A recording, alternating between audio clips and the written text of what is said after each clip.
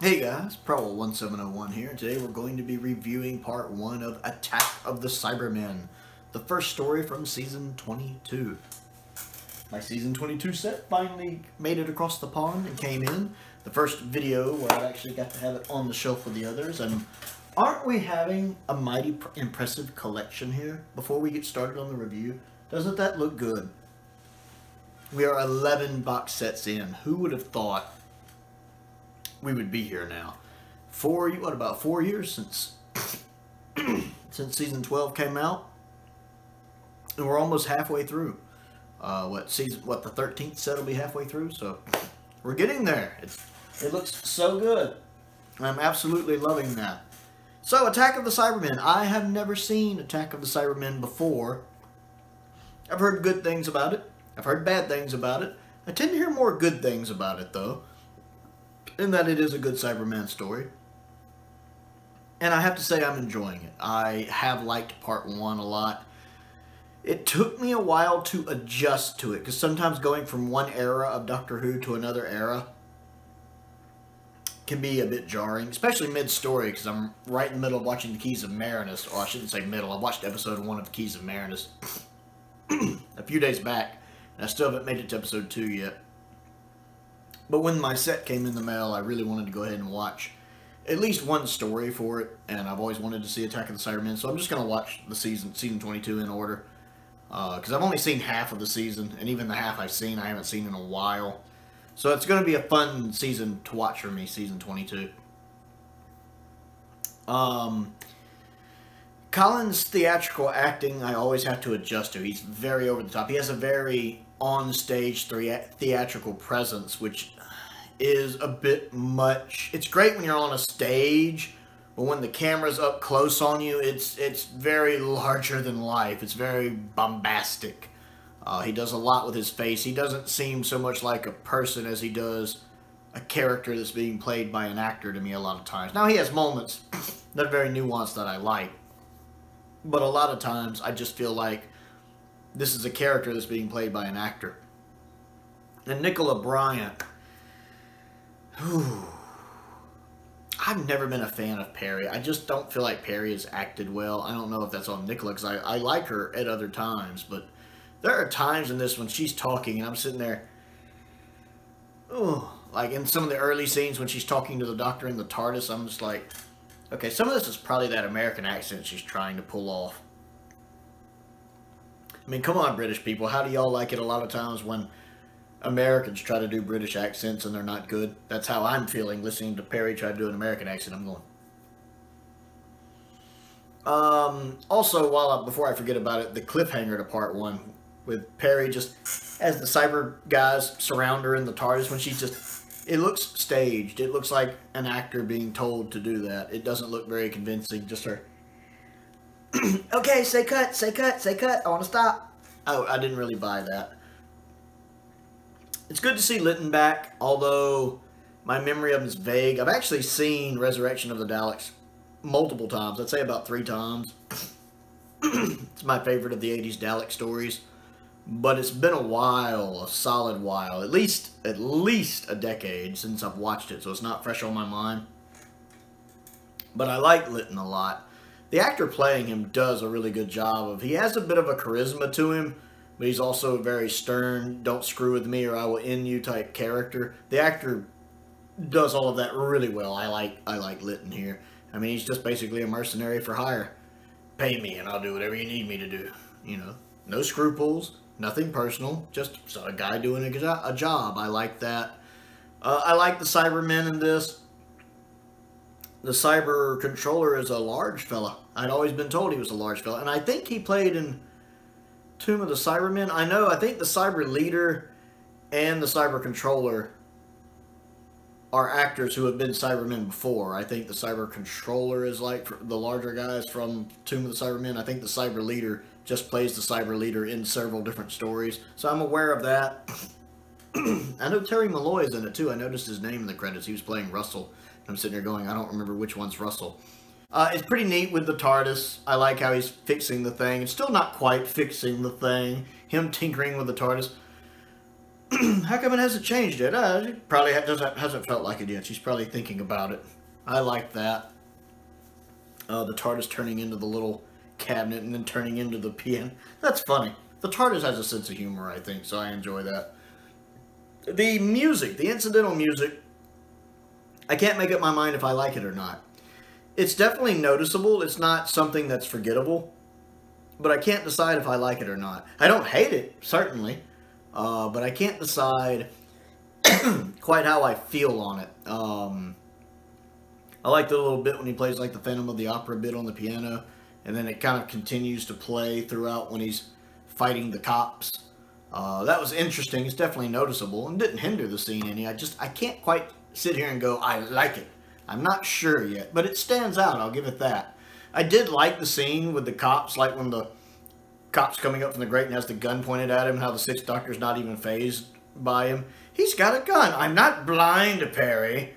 And how he tricks the cop and follows him down in the hole. And in my mind, since you don't see it since he's down in the hole, I imagine him doing some Third Doctor karate or Venetian karate or Aikido chopping. I love that.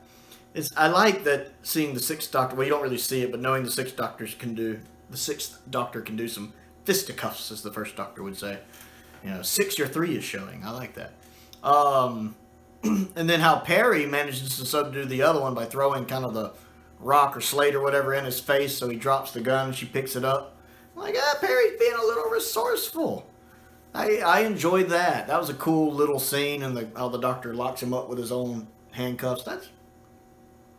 I enjoy that. It's neat seeing the Cybermen converting people into Cybermen, kind of in the background there, when you see them just up with some of the stuff on them. I always enjoy the conversion process stuff for Cybermen. I don't know why, but that fascinates me. Kind of like seeing the Borg turn into the Borg in Star Trek, especially in like First Contact. It's a cool scene. Just seeing them. Something, they're kind of like tech zombies, something, they don't just kill you, they turn you into one of them. That's something terrifying about that, I think. That's why zombies are so scary. For every one of you they kill, they add someone else to their ranks, like the Borg and the Cybermen. So I enjoy that. I'm liking the story so far. I'm trying to think anything else that really jumps out. I am having to adjust to the 45-minute time, the length of the episodes. That, instead of doing 25-minute episodes, they're 45-minute episodes. So instead of a lot of 4-parters, you have a lot of 2-parters, or in the case of 2 Doctors, a 3-parter. Because I think even the ones I've usually seen them broken down into their 25-minute components. Like Vengeance, I think I've seen in its 25-minute components. And Revelation, I know I've seen in its 25-minute components. I think 2 Doctors I did see in its 45-minute components. So it's interesting having to adjust to these, what would, I guess, be about the average length of a modern Doctor Who episode per part here. And that's interesting. I do like the Cybermen in it. I love the fact they got the excellent line and the, what was it? Kill them at once. I was like, he said it. Yes, I like that. Just like from Earthshock. It had the little nods in there I like. I was not expecting to be on Telos, which I believe is the same planet from Tomb of the Cybermen, if I remember correctly. I was surprised about that. I didn't realize they were there. So it's nice to see this other part of the story with these other 2 guys trying to get away. That's pretty interesting. Trying to get to their ship and get out. And one of them's trying to get the Cyberman head. I like how he's berating the other one for messing up the plan. How he's getting on. There's supposed to be 3 of us. You were supposed to get the head. I panicked. I'll show you panic. I enjoy that, because he's annoyed and he's mad. And I would be too in that situation. If, okay, I've got this plan worked out, but we need to do it just like that. And then, oh, look, you idiot, screwing it up. This one got killed and you didn't do what you were supposed to do. That would be frustrating, especially in that situation. So I'm enjoying everything going on with that. It is nice seeing more of Six. As while, again, I'm not the biggest fan of Colin's acting, it's nice just being able to see more of Six. And kind of, I like the fact that Six isn't really scared of anything, even if he should be. He's extremely self-confident, let us say. I wouldn't want to use the word arrogant. Very self-confident. So he walks into these situations, I won't say blindly, but just walks into them. Do you think we should go get help? Nah, let's just keep going. Well, we got a body. Wouldn't that be enough? Yes, but that's just the victim. Who did it? Let's go. Let's keep going this way. I enjoy that. The switching back and forth between film and studio and video is very obvious. Like, there is a bit of a jar, especially early in the story when I was adjusting to it, where they would be filming with videotape in studio, and they would switch to location work, which was very obviously done on film. I believe this was the last season in classic Doctor Who. They used film for location work. I think they switched to all video for the rest of the series. So that took some adjusting to, but once I adjusted to it, I was fine. Especially since a lot of it later on in the story is studio stuff anyway.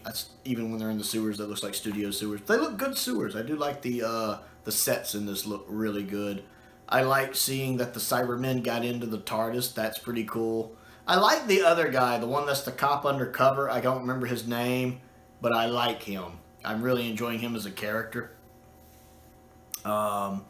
He almost strikes me as, I'm like, this guy would make a pretty good companion.